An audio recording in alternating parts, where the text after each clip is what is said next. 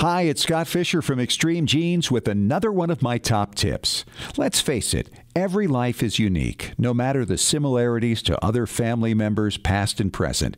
It really is a journey that almost always has a documented start and will almost always have a documented end. Recognizing the brief time we all have on Earth is important in helping us to prioritize what is most important for us to spend our time on.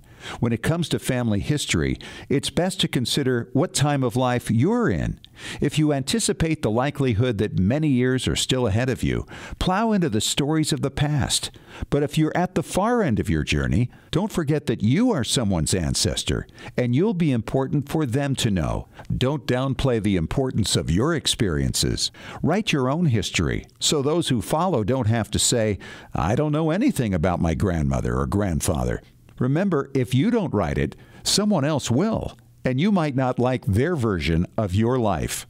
Got an idea for a tip? Email us at askusanything@extremegenes.com.